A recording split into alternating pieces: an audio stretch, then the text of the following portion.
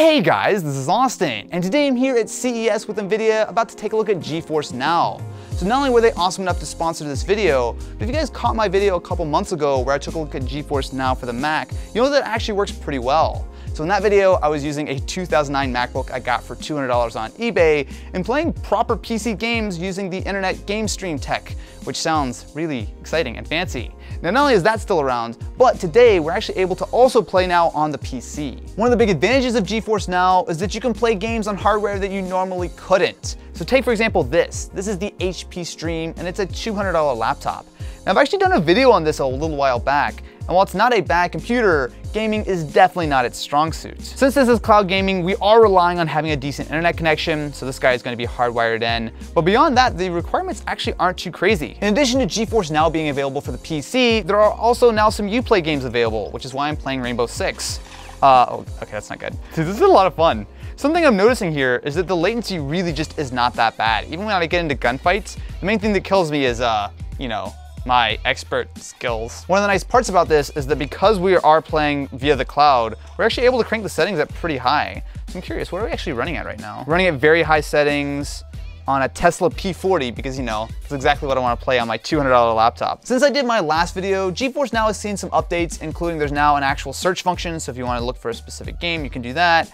And what's even more exciting is there's now an ultra streaming mode.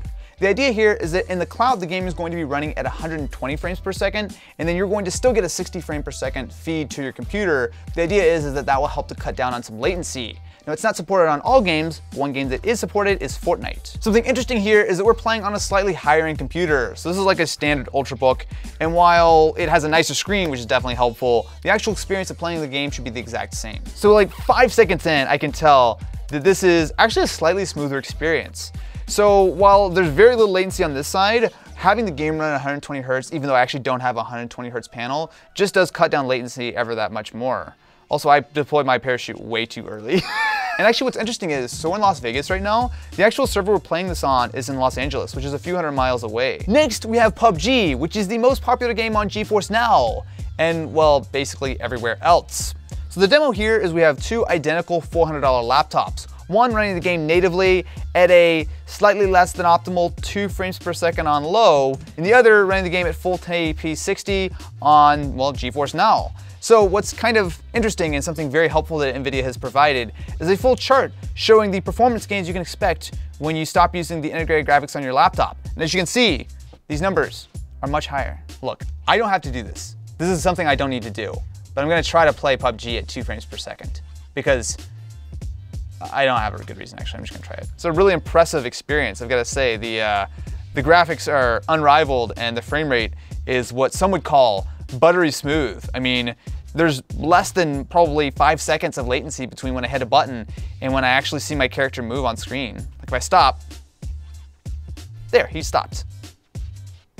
Anyway, I'm gonna move on to GeForce Now. I think that's, for real though, this is a great demo of what makes GeForce Now really interesting. The idea that with a $400 laptop that has pretty low end internals, I mean, this is like a Pentium, that's able to play games like PUBG at a really nice and smooth frame rate. Obviously, you need a good internet connection, but it almost even makes more sense with PUBG because you need a good internet connection to play it anyway. Odds are, if you're going to be playing this, you're gonna have an internet connection that's going to be decent enough to actually be able to stream the game. I mean, PUBG is maybe not the greatest looking game in the world, but especially the last few patches really have made it look nice. And the desert map actually looks pretty decent. Although I know nothing about where anything is right now. Oh, hello. No, you don't. Yeah, there we go, I got my 1 kill. I feel very proud and accomplished that I caught a guy as he was running out of a building and successfully got him. Okay. So while the GeForce Now beta for Mac has been out for a few months, it is now available for PC and it is still free, at least until Nvidia comes to their senses. Now the cool thing is that if you are already on the Mac beta, you can get on this immediately, but if you haven't tried it at all yet, you can get on the wait list and they're going to be adding more people every week. So if you guys have not tried this, it is definitely worth a look. But what do you guys think about GeForce Now? Let me know in the comments below and I will catch you on the next one.